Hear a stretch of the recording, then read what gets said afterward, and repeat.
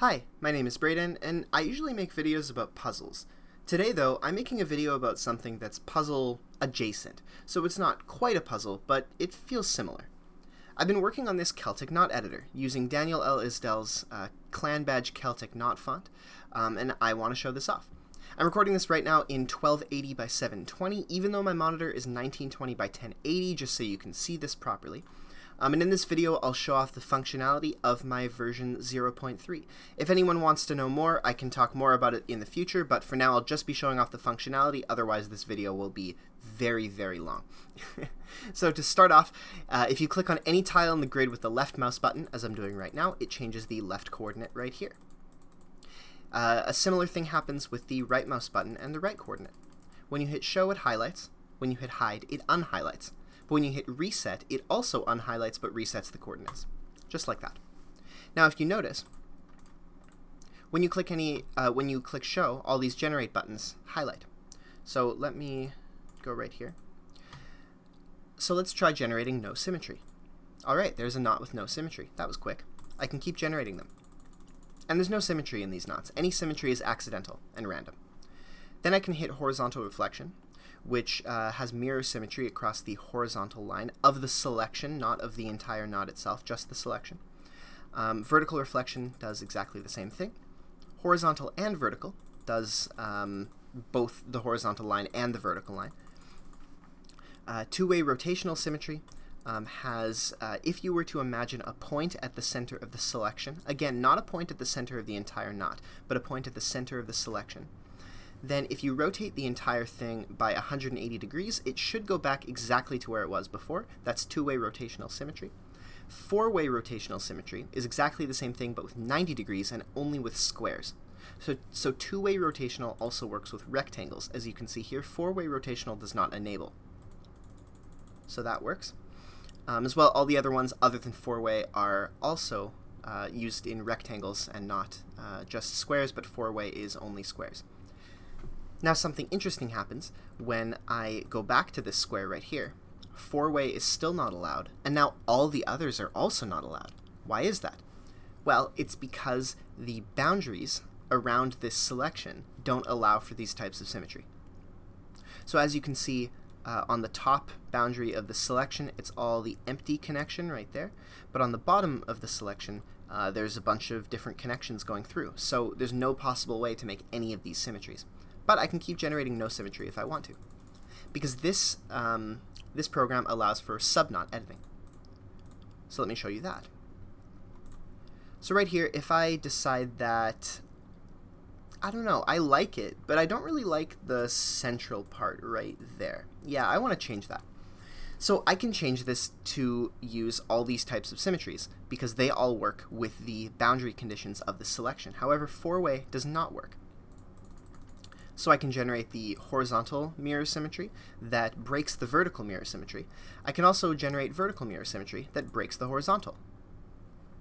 So that's interesting. The outside actually has horizontal and vertical mirror symmetry, but the inside only has vertical mirror symmetry.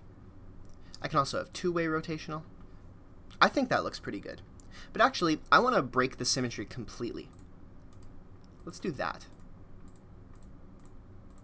Yeah, how about that, and then let's do the same thing down here, but obviously it'll be completely different. Yeah, that looks kind of cool.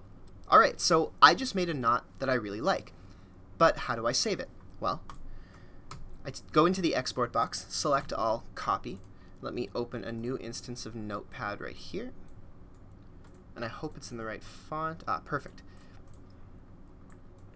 So I'll copy that in, and there we go. That's our knot. Oh, but wait a second, it's in the wrong font. Okay, that's an easy fix. Let's just go to the Celtic Knot font, and there's our knot.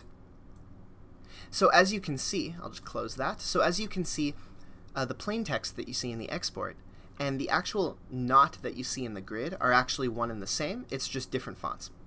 So that's a very easy way of saving and exporting your knot. But what if I saved it, I like it, but I want to start fresh? I can regenerate the grid. There we go. But I can also regenerate the grid to be a different size. Let's go 4 by 2. Let's say, for example, I wanted to make let's say a border for some letterhead that I was making. Sure. So that looks like a nice one. I can pattern this all around my letterhead, and perfect, I like it. So again, I just have to copy and paste this in the export box, and there we go. Or I can make something really big. Let's go 10 by 15. So if I show that, no symmetry. Now if you notice, this one's larger. And because it's larger, you'll notice on the bottom left, it says generating no symmetry, attempt blank out of 10,000. And it updates every 500. So it's trying, and every time it tries, it probably fails a few times. And it probably fails a few thousand times, if you notice. Well, no, I guess this size is okay for it to not fail a few thousand times, but it typically fails at least a few times. If I make it bigger, it'll completely fail, because it will reach the limit of 10,000. Now, 10,000 is an arbitrary limit that I set in the source code. You cannot change it in the application itself, but I can change it in the source code at any time that I want. Let's make it 14 by 15. That one usually fails. So I will show that. Unfortunately, this is bigger than the recording area, but that's okay. So I will generate no symmetry there. If you notice, the numbers are getting higher in the attempts. Let's wait till it fails. Ah, perfect, it failed. The specified knot was not able to be generated in 10,000 attempts. Perfect. I mean, not perfect because it failed, but it's nice to know that this never runs an infinite loop. It always stops. And it runs pretty quickly up to 10,000. So I could change that to be higher, but depending on the system, people's computers might not be as fast, so I thought 10,000 is a good trade-off there. And most of the time, people will not be making these giant knots, and if you do, you might be making a giant knot in segments. So you might make that there, you might make that there, and then you can connect them up like this. I think that's kind of cool, and again, you can export this right here.